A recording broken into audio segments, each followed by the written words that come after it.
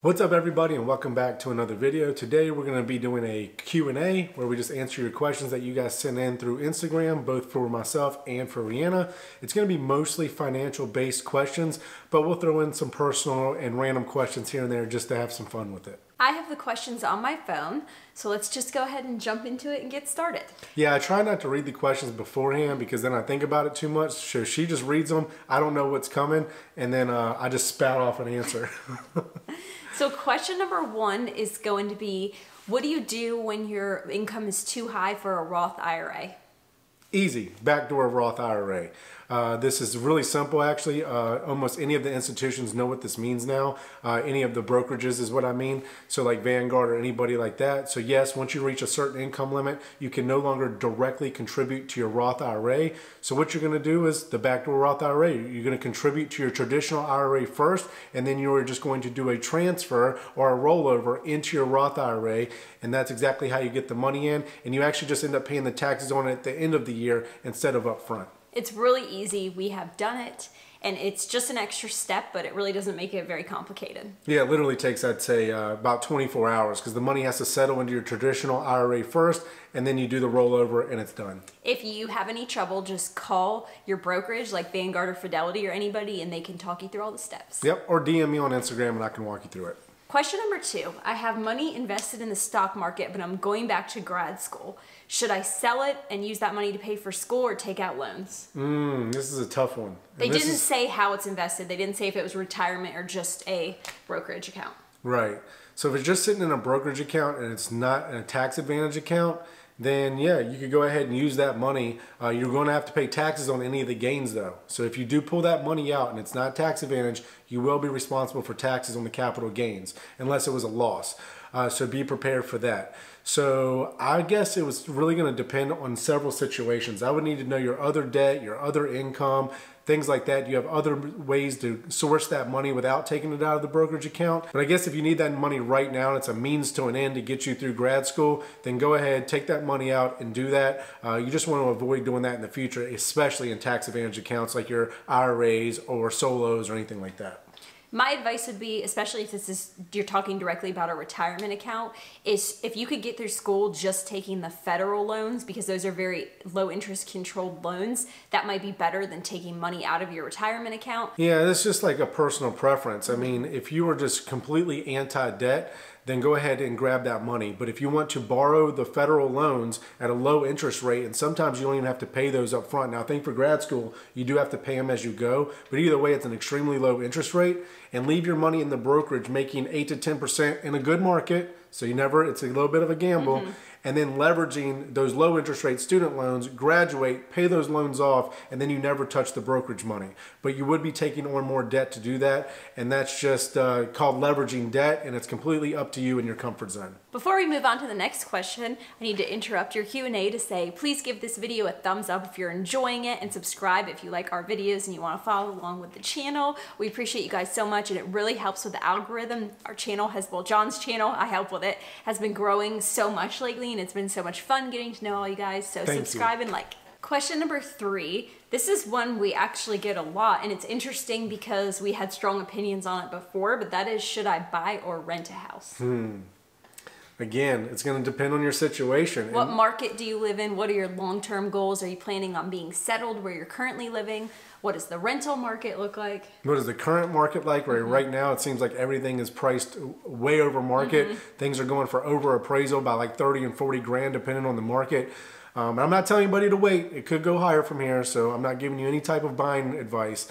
But if it was us personally, we would not be buying in this market right now. We bought at the beginning of this market and got lucky with that. But otherwise, we would probably just rent until things chilled out a little bit, unless you know for a fact you're getting a great deal regardless of the current market. But where are you going to live? What market is it? Is it an appreciating market? Are people moving out of that market? Are you going for appreciation, or do you just want a rental? There's a lot of things that you have to factor here. Another thing is like buying when you move off to school is a great idea, especially if you house hack.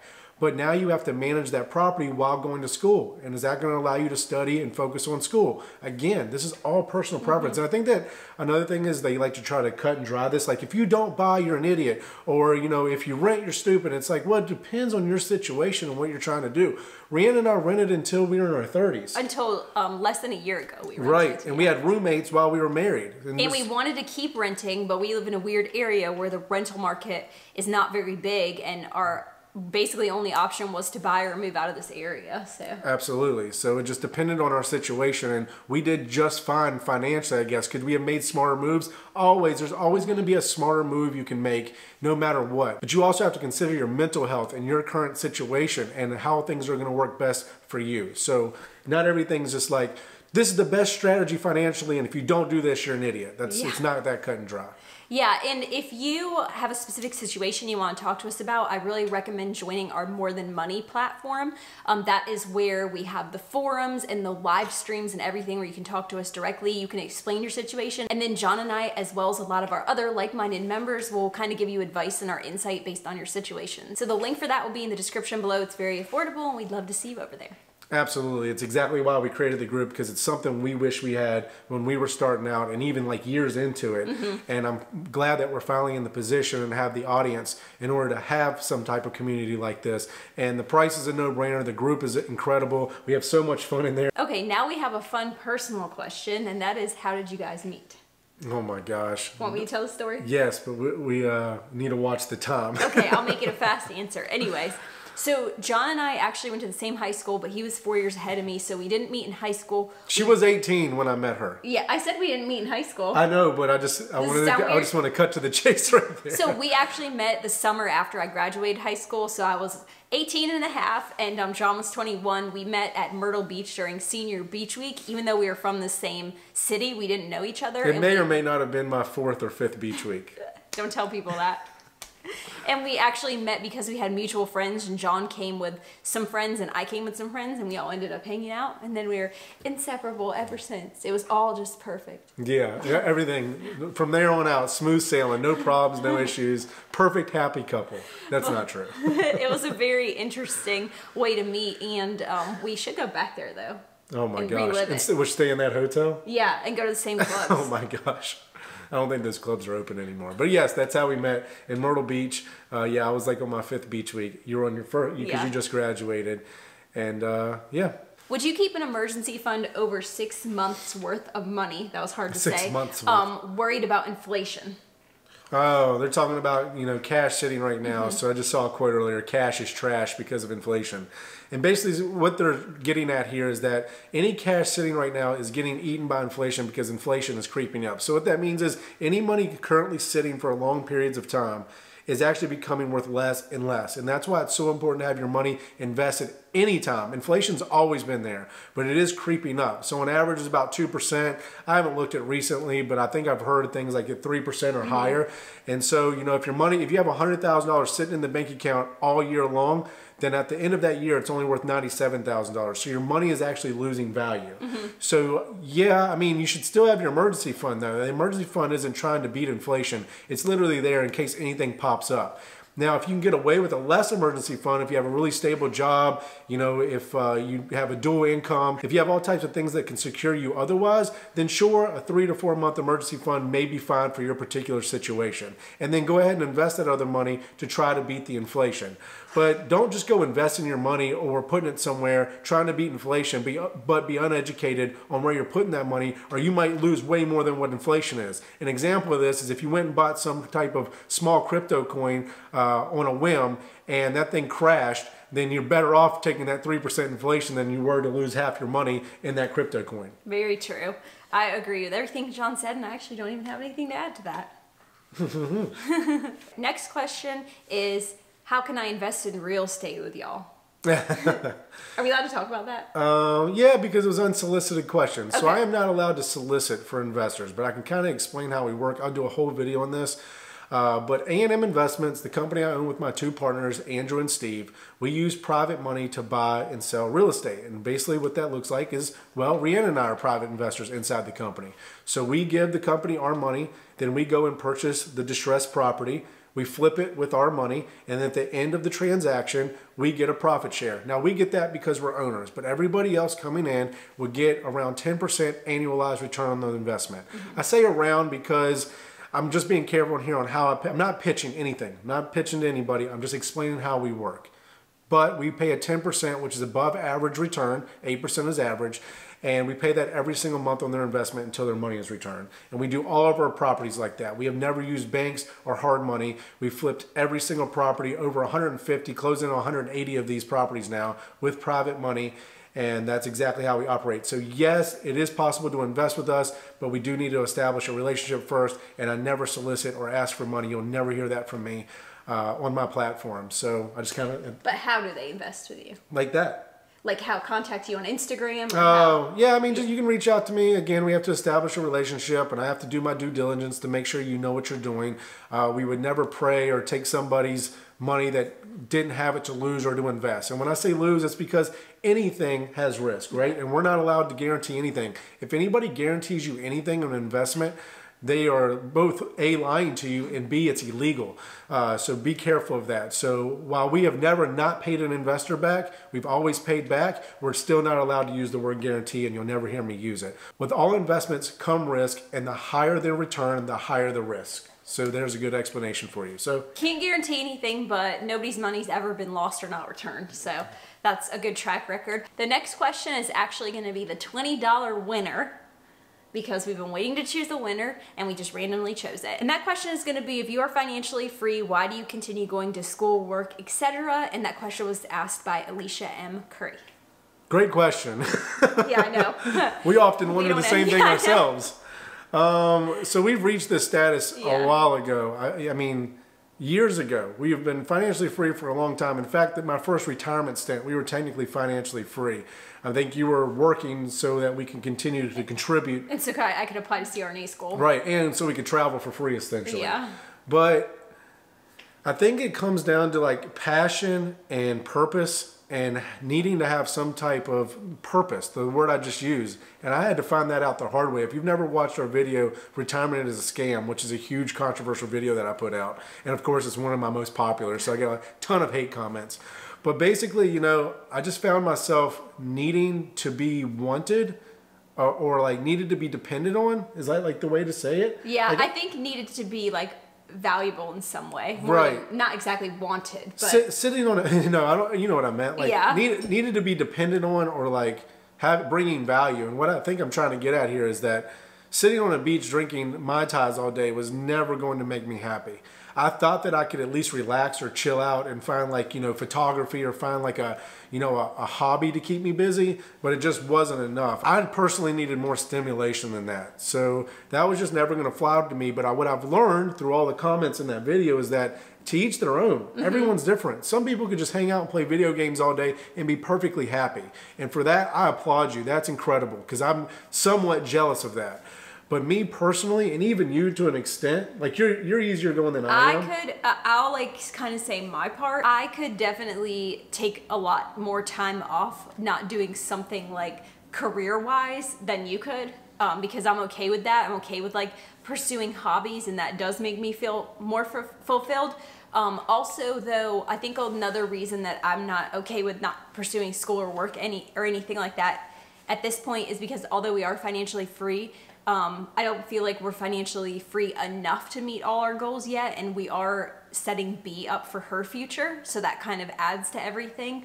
Financial freedom can be defined in a lot of different ways. We're financially free enough to stop working now and continue living comfortably, but there's things we want to do to make an impact on the world that we could not do if we stopped right now. Yeah, and I think that we also continually move the goalpost, unfortunately, but we do that. So we reach a goal and we say, okay, well, then we'll just get to this goal. And we learned a long time ago that that's not going to make us any happier, okay? But what it will do is allow us more freedom, which is happiness. And what we mean by more freedom is financially freedom. I mean, we can live off, and we do live off $35,000 a year.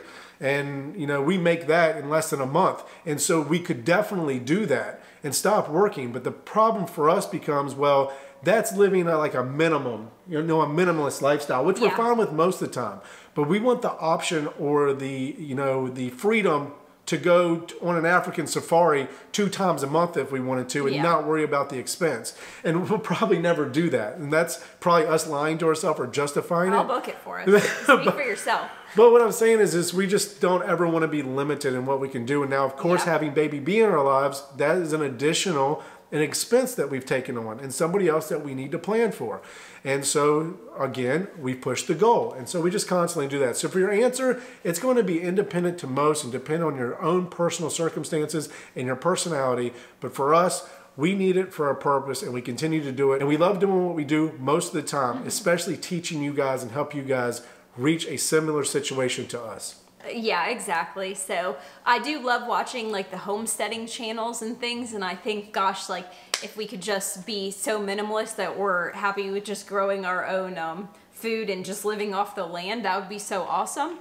But I feel like we just need more stimulation. Yeah, I think that's was like, the word. what is it? It's like that. I think that would be fun for a while, but then we'd be like, okay, what's next? Like we're always moving on to something else. And like you said, we want to make sure that baby B always has the option to pursue her passions without worrying about finances in the background, kind of. So to an extent, like we want her to do something great with her life, but we also don't want money to limit her. So we're going to make sure she's set up for her whole life. But she will be understanding of it and appreciative of it. She will not be a spoiled brat with money. We promise that. But anyway, so that's a really long answer and probably a whole other video. We probably need to do retirement as a scam part 2. Oh, we should. Yeah. You're so right. Anyways, it's hard to explain that quickly. So basically that was the gist of it. Yeah, that was a really long-winded, quick answer for you. And I hope it helps explain why we continue to do what we do. With how volatile the stock market is, would you recommend cashing some out and putting them into mutual funds or real estate, aka safer investment, talking about 40 to 50K? Where are you going to put it? Real estate was their suggestion? Real estate or mutual funds. Okay. Well, first of all, you should probably be in index funds no matter what. So that's always our opinion or our advice, is that you should not be in individual stocks unless you're okay with losing that money, because when the market gets volatile, your money will move very quickly with that. Now it's great because it can go way up, but it also can go way down. So an index fund kind of, protects you from those huge swings. You'll never see probably a 30% return in the year, but you also won't see your money go to zero. So yes, if you right now are all in individual stocks, I would move some of that money. I'm not telling you what to do. This is what I would do. I would move some of that money to an index fund and help buffer, some of that extreme volatilism. Volatilism? There's no way that's Volatility. Volatility, thank you. And if you're interested in real estate and have a way to go ahead and invest in that quickly, so don't move your money out of there and then not have a plan for that money and you're just staying in real estate. But if you have an option or an opportunity to invest that money in some real estate, absolutely. Always diversify if you can, especially if you know what you're doing. I'm going to read this one so I don't get confused. Are there any rules to price a rental property, like speaking about monthly rent versus total price of the home? Yes, actually, there is a rule. Now, I hate rules when it comes to investing. I always call them guidelines because it's always going to depend, again, I'm always going to preach this, on your individual situation and your own goals, okay?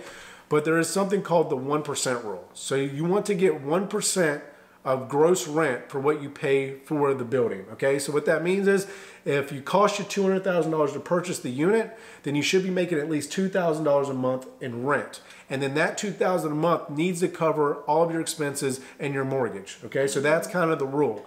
Why I hate that rule is it doesn't work in all markets, and it could have you missing out on a great deal or miss out on something that could have a lot of forced appreciation in it, and then you could eventually get it there. So just use it as a guideline. Look it up. It's called the 1% rule. It's on BiggerPockets. It's everywhere. And that's kind of the answer to that question. But again, use it as a guideline, not as a rule. It's a pretty simple guideline, I guess. And then, do you guys use Rehab Valuator for rental properties at all, or is it just for flips? Yep. So if you have not checked out the software yet, please do this. It's one of the cheapest and best softwares out there. We use it for all of our flips. We use it for some of our rentals. We use it to evaluate all of our properties. It even does comps now. So if you don't have access to the MLS, you need to get on here. It's called Rehab Valuator. The link to it will be down below in the description and give you a free 30-day trial. Again, we've been using it for about 2 years now, and we love it. It looks really cool and easy to use. John uses it more than me, but I've used it to make videos on like how to use it with him. So Anyways, that was actually the last question we're going to answer. The rest were adoption-based questions and foster-based questions, so we're going to answer those in the other video. I got an idea, just because I know we're tight on time here. Okay. You ask them and I'll answer them as fast as I can. Just do like 3 more. Okay. Okay? So Yeah. we call this like the fire round. Okay, fire round? The fire round, because I hate when I don't get to somebody's question. Wait, I've been listening to a podcast where they do a fire round, and we basically went through all the questions that weren't similar, so can I ask you questions that I think would be interesting to hear the answers to? Okay. Okay, ready? All right. This is based off Grace Beverly's Working Hard or Hardly Working podcast, because I don't want to be like stealing any ideas. I love her and she's a book and a podcast and everything. The fire round's been around for a long time, but that's okay. But I like her questions because she starts off every podcast like this. Okay, ready? Ready? Yep. Reading or a podcast? For me personally, Yeah, podcast. Okay. Night owl or early bird? Night owl. Taking a walk or watching Netflix? Should be taking a walk, but Netflix keeps my mind moving quicker. I mean, it keeps my mind busier. Yeah. Can we a fast-paced walk with a purpose, like a hike? Okay. To decompress after a hard day at work, going out. Gym. The question was going to a bar or doing a workout. Oh yeah, the workout. Okay. Airplane mode or notifications on when you're on vacation? It should be airplane mode, but I'm notifications on. Yeah, the 1000% your notifications on. Yeah. At the end of a hard day, would you rather have a glass of wine or a cup of tea? Cup of tea. I hate wine. Yuck. Yep, definitely. I can vouch for that because you like chai tea. Yeah, I like chai tea with boba. All right, well, that was fun. So I hope you guys enjoyed this video. If you did, please hit the like button and subscribe to the channel. We really appreciate your support. I'm almost at 25,000 subscribers, and it's so cool. Couldn't do it without you guys, and I appreciate every single one of you. If you guys have any suggestions for any other videos, leave them in the comments below, and we should have a before and after house video coming up for you. Actually, a few of them. Next week. Yep, so we should be finishing up maybe 2 or 3 more houses in the coming weeks. So can't wait to bring those to you. And we might be, if it works out, touring an $18 million, 18,000 square foot mansion here soon. So we're really excited about that. All right, guys, that's it for this video. Thanks for doing it with me as always, and we'll see you guys on the next one.